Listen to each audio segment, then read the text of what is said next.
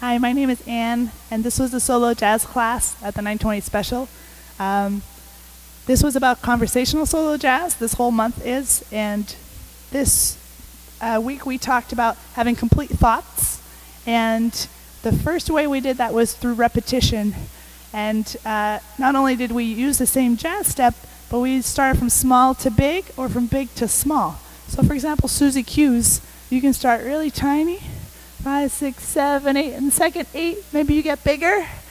The third 8, you get really wild, and the last 8, you go crazy and have the biggest Suzy Q's ever. You can do the same, but reverse. You can start with the hugest Charleston, then kind of smaller, and then, oh, hey, kind of cool, and then little Charleston, into something else. We did that in a circle, learning each other's jazz steps, making them different sizes. And then we used the same principle you use in the Shim Sham, 3 of something and 1 of something else.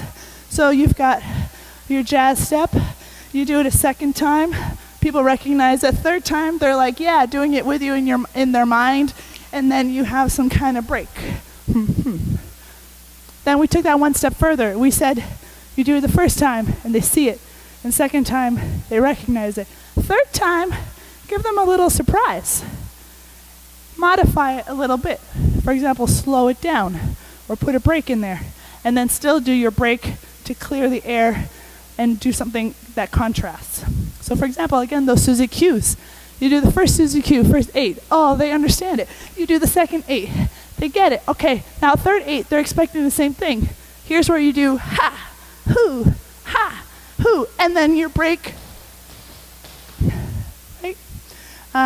We did that with Charleston. First Charleston, totally normal. Second Charleston, see what I'm doing here? Yeah. Third Charleston, whoa, slow motion. Shoo, boo, boo, ha, diddy, da-da. So transform that third one a little bit and add the element of surprise. The last thing we did in anticipation of next week was using steps to travel a little bit, to go into a jam, to get out of a competition. You need to be able to travel across the floor. You can even measure these. So we did something like TikToks, where like you start here and you go 1, 2, 3, 4, 5, 6, 7, 8. I got to here. Okay, well let's see what happens if I modify it. I'm gonna start in the same place. I'm gonna keep my feet together. I'm gonna go 1, 2, 3, 4, 5, 6, 7, 8. I can get almost twice as far using the feet together as when I'd use my feet apart.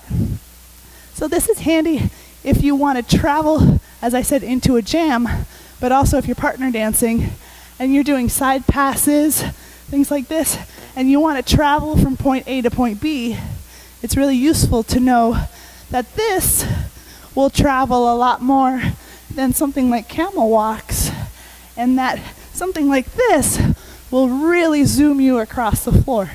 So as you're practicing, see how much mileage you can get with each jazz step. Thanks, everyone.